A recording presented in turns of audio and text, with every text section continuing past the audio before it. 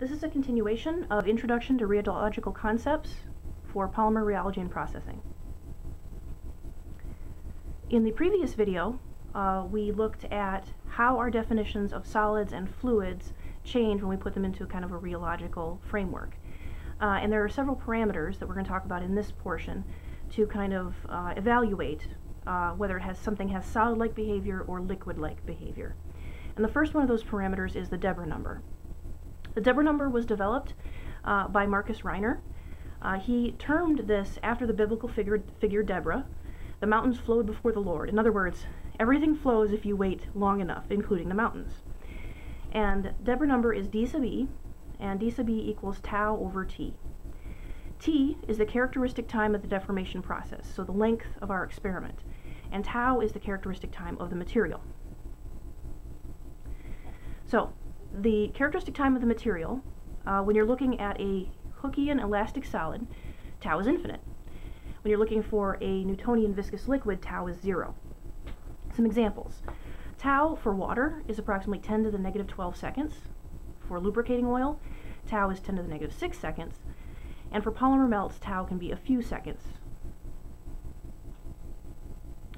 This is a dimensionless number. Tau is in seconds and so is time. High Deborah numbers correspond to solid-like behavior, whereas low Deborah numbers correspond to liquid-like behavior. So in general, a Deborah number that is much greater than 1 is a solid-like material. A Deborah number that's about 1 is usually considered viscoelastic, and a Deborah number that's much less than 1 is considered liquid. Here is a real-life, kind of fun demonstration of Deborah number principles. Silly putty is a very viscous silicone material, and it will flow like a liquid given sufficient time, but a ball of it will bounce like a solid. If you extend it slowly, it shows ductile fracture like it shows here when it's stretching, but if you extend it quickly, it shows brittle fracture like a tear. So depending on the time scale of the material, it can either behave as a solid or a liquid. The Péclet number is a different dimensionless number like the Deborah number, but the Deborah number is purely based on the observation of bulk material behavior. The Péclet number is determined by diffusivity of microstructural elements rather than the bulk. So it reflects the time scale for diffusive motion relative to the time scale for that of flow. Here we have the diffusion coefficient given by the Stokes-Einstein equation, and this is indicated by this equation here, where K sub B is the Boltzmann constant, eta sub 0 is the viscosity of the liquid medium, and A is the radius of the diffusing species. That is whether it's a molecule or a particle. And of course, T is the characteristic time for deformation, much like the Deborah number. So when you're using the Stokes-Einstein equation, we can estimate the time taken for the diffusing species to move a characteristic distance. And the radius of the diffusing species is chosen as this distance, given to the equation shown below here.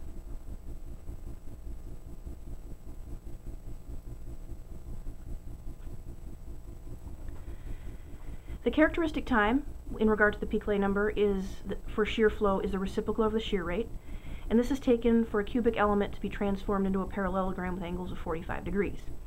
And when you do that, the Péclet number can then be written as such, shown here. Remembering that this is what the Deborah number looks like. So this term is similar to tau for the characteristic time. Now, in solutions where the diffusing component is much larger than the solute molecules, like a polymeric solution, we have to modify this equation. In dilute solution, the above equation would suffice, but not when it becomes concentrated. So the interactions between the diffusing species slow the motion and then increase the viscosity. So, in this case, we use shear stress instead to give a useful approximation of change in diffusivity of the components of the material. And you'll notice that this is the relationship between shear stress and shear rate in a Newtonian liquid.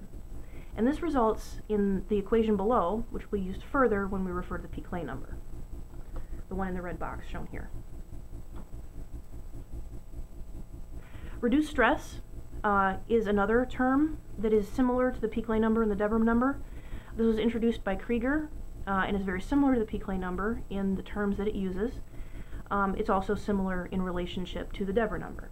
So in case here, these terms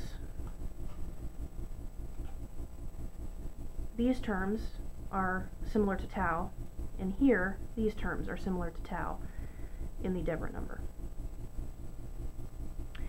There are similarities between the Deborah number, the Péclet number, and the reduced stress. The mechanism of stress relaxation detailed by reduced stress is due to the diffusion of microstructural components, much like the Péclet number. For a slow deformation process, the rate at which structural elements rearranges is high, and this has very little perturbation from the dormant state or the quiescent state. In this case, viscous deformation occurs, and this is a case in which you have low Deborah numbers, Péclet numbers, or reduced stress. For a rapid deformation process, relaxation cannot take place and that energy is stored. If deformation is continuous, yielding or breaking of the structure may occur, so that gives you high Deborah number, Péclet number, or reduced stress. And that concludes our introduction to rheological concepts. Thank you.